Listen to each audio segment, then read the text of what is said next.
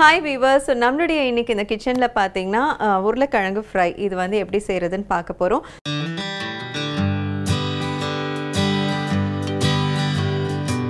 So நம்ம கிச்சன்ல வந்து எல்லா ரெசிபீஸும் ரொம்பவே ஈஸியா குயிக்கா எப்படி செய்யறதுன்னு பார்த்துட்டு இருக்கோம். So இந்த பொட்டேட்டோ ஃப்ரை கூட பாத்தீங்கன்னா நான் ஆல்ரெடி வந்துட்டு உருளைக்கிழங்கு வேக வச்சு தோல் உரிச்சு எடுத்து வச்சிருக்கேன். So first வந்து இந்த உருளைக்கிழங்கு ஃப்ரைக்கு என்னெல்லாம் தேவையான பொருட்கள்னு பார்க்கலாம். உருளைக்கிழங்கு ஃப்ரை செய்வதற்கு தேவையான பொருட்கள் உருளைக்கிழங்கு, பச்சை மிளகாய், கறிவேப்பிலை, கொத்தமல்லி, வெங்காயம், மிளகாய் தூள், மஞ்சள் தூள், மிளகு சீரகத்தூள், எண்ணெய், கடுகு, உளுத்தம் பருப்பு, சீரகம், உப்பு, மிளகு. ஸோ இந்த உருளைக்கிழங்கு ஃப்ரை செய்கிறதுக்கு என்னெல்லாம் தேவையான பொருட்கள்னு பார்த்தாச்சு. ஸோ இப்போ வந்து நம்ம செய்ய ஸ்டார்ட் பண்ணிடலாம். நான் ஆல்ரெடி பேன் வந்து ஹீட் பண்ணி வச்சுருக்கேன். இப்போ இதில் எண்ணெய் சேர்த்துக்கலாம்.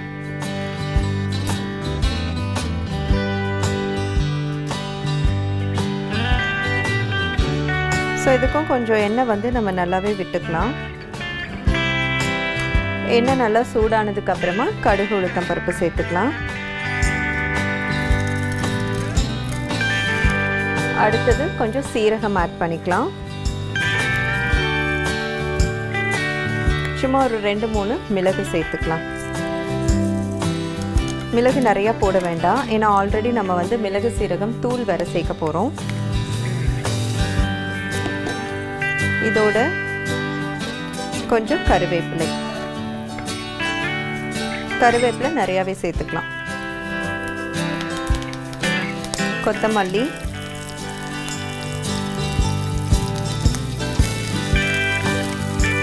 பச்சை மிளகாய் சேர்த்துக்கலாம். இதெல்லாம் சேர்த்து ஃபர்ஸ்ட் கொஞ்சம் வதக்கிக்கலாம். கடுகு, உளுத்தம் பருப்பு, சீரகம், கறிவேப்பிலை, கொத்தமல்லி சேர்த்துருக்கேன்.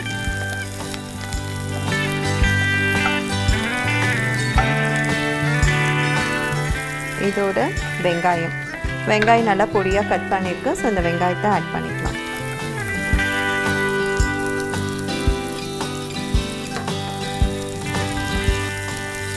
இப்போ இதெல்லாம் சேர்த்து நல்லா வதக்கிக்கலாம். ஸோ இந்த ரெசிபிக்கு வந்து பார்த்திங்கன்னா தக்காளி அதெல்லாம் தேவை கிடையாது, வெங்காயம் மட்டுமே போதும். அது வதக்கி நம்ம இந்த ரெசிபி வந்து செஞ்சு முடிச்சிடலாம். ஸோ இதுக்கு வந்து வெங்காயம், அதே மாதிரி பார்த்திங்கன்னா மிளகும் சீரகத்தூள், இது ரெண்டுமே மெயினான இன்க்ரீடியன்ட். ஸோ நமக்கு வந்து ரொம்ப டீப்பாகவும் வதங்கணும்னு அவசியம் இல்லை. நம்ம அந்த ரெசிபினா ஆல்ரெடி உருளைக்கிழங்கு வந்து கொஞ்சம் மாவு மாதிரி தான் இருக்கும். ஸோ அதோட இந்த வெங்காயம் வந்து கொஞ்சம் க்ரன்ச்சியாக இருந்தாலே நல்லாயிருக்கும். ஓரளவு அந்த எண்ணெயில் வதங்கினாலே போதும்.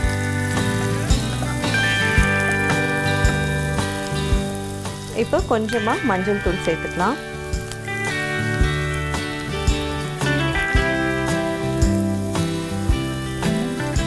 ஸோ அடுத்தது மிளகாய் தூள்.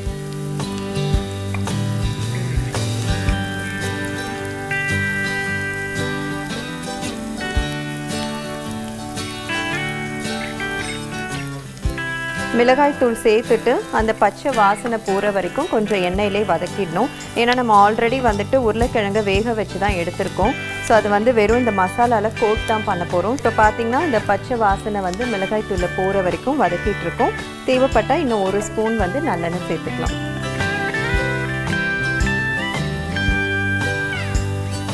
ஏன்னா இதுக்கு நம்ம தண்ணியோ அந்த மாதிரி எதுவுமே ஆட் பண்ண போகிறதே கிடையாது, வெறும் எண்ணெயில் தான் வதங்க போகுது.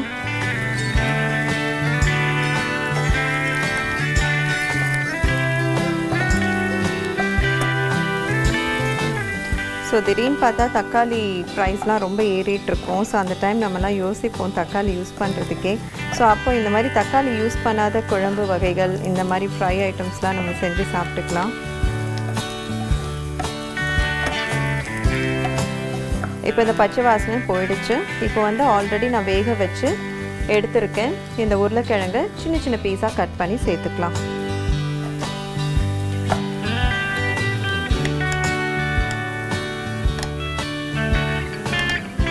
ஸோ இது வந்து நமக்கு ரச சாதத்துக்கோ இல்லைனா தயிர் சாதத்துக்கு ரொம்ப சூப்பராக இருக்கும். அதே மாதிரி சப்பாத்தி ரோலுக்கு கூட இது நம்ம யூஸ் பண்ணிக்கலாம். ஸோ அதே மாதிரி பார்த்திங்கன்னா பேபி பொட்டேட்டோஸ் கிடைக்கும் இல்லையா, ஸோ அதில் நீங்கள் செஞ்சிங்கன்னா இன்னும் வந்து பார்க்குறதுக்கு அட்ராக்டிவாக இருக்கும். குழந்தைங்கள்லாம் விரும்பி சாப்பிடுவாங்க. ஸோ நல்லா ஒரு 2 பெரிய உருளைக்கிழங்கு நீங்கள் வந்து போட்டு செஞ்சாலே போதும். ஒரு ஃபேமிலிக்கு நமக்கு வந்து சாப்பிட்றதுக்கு கரெக்டாக இருக்கும்.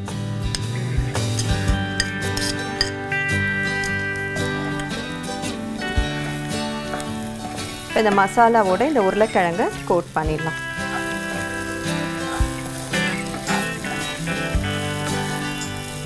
ஸோ உருளைக்கிழங்கு நிறைய பேருக்கு பிடிக்கும். ஸோ அவங்க வந்து இதை செய்யணும்னு நினச்சாங்கன்னா ஜஸ்ட் உருளைக்கிழங்கு வேக வச்சு அவங்க இப்போ ஆஃபீஸ்க்கே போயிட்டு வராங்க அப்படின்னா வேக வச்சுட்டு நம்ம ரெஃப்ரெஷ் ஆகிட்டு வந்து இதை ஈஸியாக மசாலா போட்டு கிளறி சாப்பிட வேண்டியதான். ரொம்ப ஈஸியான ரெசிபி. இப்போ இதில் இறக்கும் போது மிளகுத்தூள், சீரகத்தூள் நான் அரைச்சி வச்சுருக்கேன். எப்பயும் பண்ணுற மாதிரி மிளகும் சீரகத்தையும் தனியாக மிக்சியில் பொடிச்சு எடுத்திருக்கேன். அந்த பவுடரையும் ஆட் பண்ணிக்கிறேன்.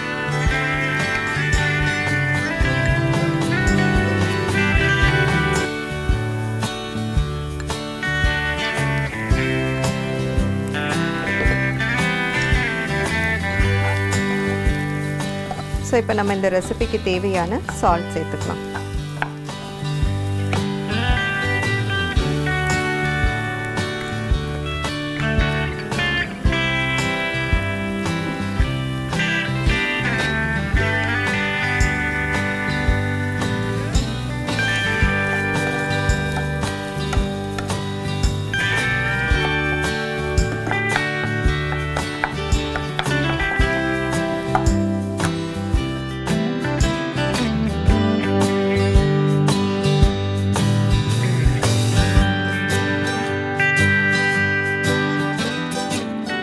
உருளைக்கிழங்கு ஃப்ரை எப்படி செய்கிறதுன்னு பார்த்துருப்பீங்க. நீங்களும் கட்டாயம் வீட்டில் ட்ரை பண்ணி பாருங்கள். ட்ரை பண்ணுறது மட்டும் இல்லை, இந்த ரெசிபியுடைய சுவை எப்படி இருக்குது அப்படிங்கிறத புதுயுகம் டிவியை சப்ஸ்கிரைப் பண்ணி அதில் எனக்கு மெசேஜ் மூலமாக ஃபீட்பேக்கை சொல்லுங்கள். மீண்டும் வேறொரு சூப்பரான ரெசிபியோட உங்கள் அனைவரையும் சந்திக்கிறேன்.